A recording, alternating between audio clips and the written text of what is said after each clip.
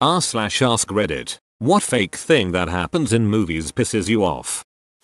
Firing guns in enclosed spaces not deafening anyone. At least Archer got this right. And Black Hawk Down. When someone is driving and they look away from the road by looking at the person in the passenger seat for a prolonged amount of time.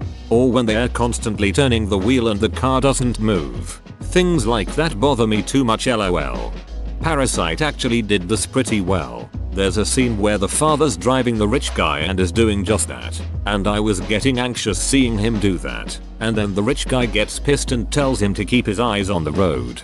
I always wonder what this was trying to tell the audience. When an actor clearly has no idea how to play the instrument they're holding, they don't have to be an expert, but Christ, someone show them where their fingers are supposed to go, or stop focusing the shot on their fingers.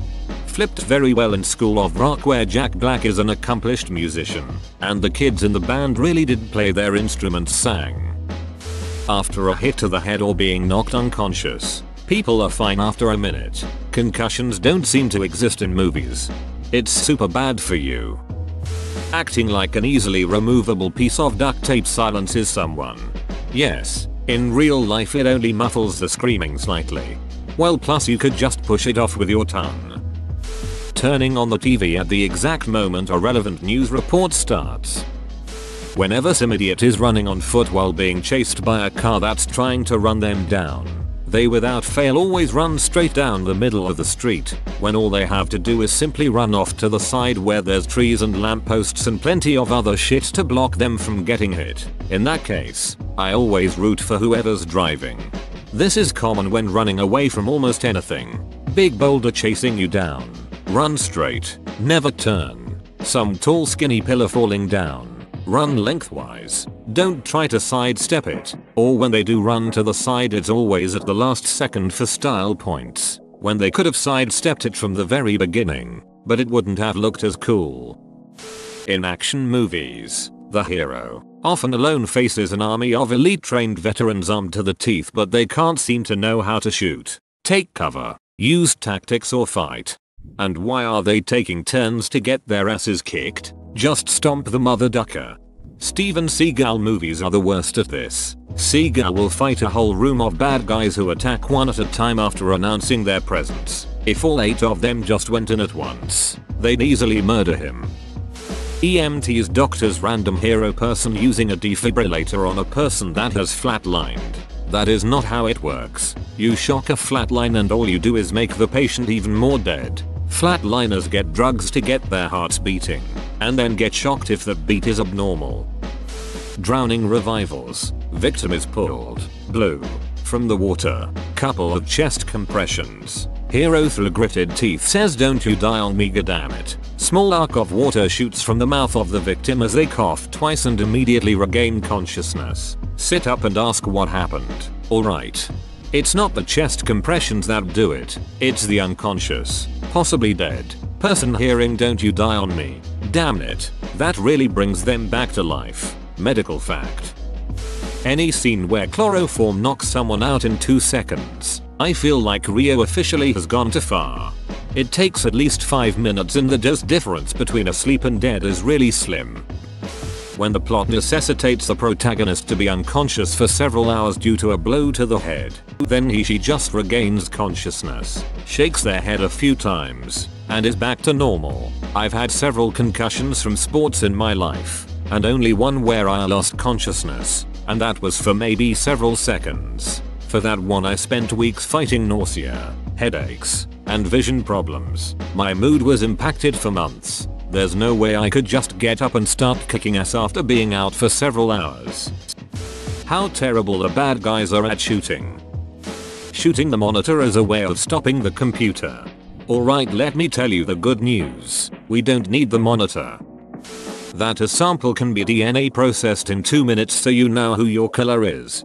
On Lucifer, it's so over the top. I'm not even mad. The CSI chick will be standing over the body at the crime scene and tell them what the lab results were. Romantic dramas. Some stupid miscommunication that could have been resolved with 5 minutes of conversation and a phone call turns into some feature-length bullshit.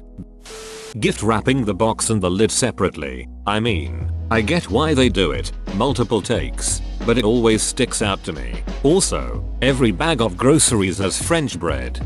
All the groceries apart from the French bread are spherical items like oranges and melons, and they always drop them and they roll away. Homes are always spotless and ridiculously large.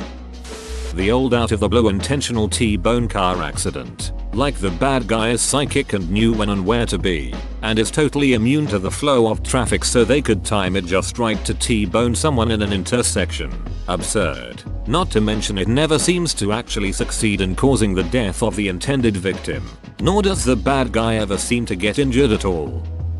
In British soaps, which are shite in general, everyone goes to the pub every day but no one ever gets drunk. They also order a pint, take one sip and then just leave. Let me kill all the bad guys to prove my innocence. Kill an army of mooks, but you can't kill the bad guy with a name, because my cycle of revenge would be just like him. Zoom in on that. Can you make it clearer? Left single quotation mark. Sure, no problem. To NPC CTV screen grab. Women's hair is always perfect after a crazy action sequence. They're also wearing heels all the time, no matter what crazy stunts they're doing. This one makes me crazy. If your job involves running, jumping, fighting, or any sort of physical activity at all, you don't wear stilettos. College professors being shown living in giant Victorian houses with massive libraries. I used to be a professor, and can confirm that the pay isn't that good. Movie depictions of childbirth are often ridiculously wrong. They make it look so easy, quick, and clean. This is not the case. Fire, lava, etc. has no heat. People can be suspended over a volcano, or in the case of The Hobbit, surf on molten metal and no one gets so much as a blister. Add to this, characters falling into the lava and sinking like it's just glowing yellow pudding. Setting aside that they'd probably actually burst into flame and steam on contact, if not before. Lava still has the density of rock. You ain't gonna sink into that. When someone throws a grenade into a building and the whole building blows up. Grenades in movies either destroy everything in a mile radius or they are the equivalent of light shove. There is no in between. Digging graves in wooded areas. There are ducking routes everywhere. You can't dig a 6-foot grave with a pair of shovels in an hour. That shit takes time. Slight inconveniences that could easily be solved that are the main conflict of the movie.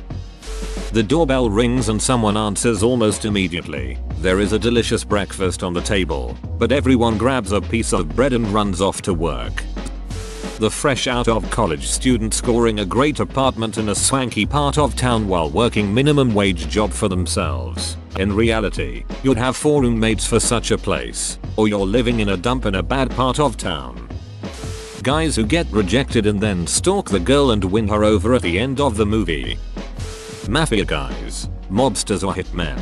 People who are in the business of killing people and disappearing inconveniences are intentionally clumsy or stupid when it comes to kill the protagonist. No double tap, overcomplicated killing, taking their sweet time, not putting more than 1 or 2 henchmen for a particularly dangerous hostage.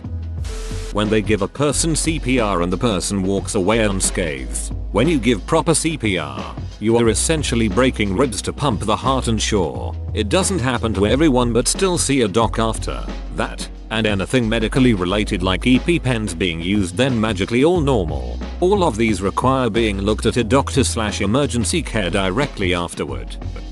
A relatively small woman beats 5 large guys in hand-to-hand combat. I grew up with 5 brothers. Had to learn to be tough. Bad science talk in general. Hacking anything in seconds. Everybody being conventionally attractive and just waking up like this even in a war zone. Are people shooting at you? Take cover behind anything. Car doors, drywall, couches, tables, cardboard boxes. It doesn't matter. Everything is bulletproof.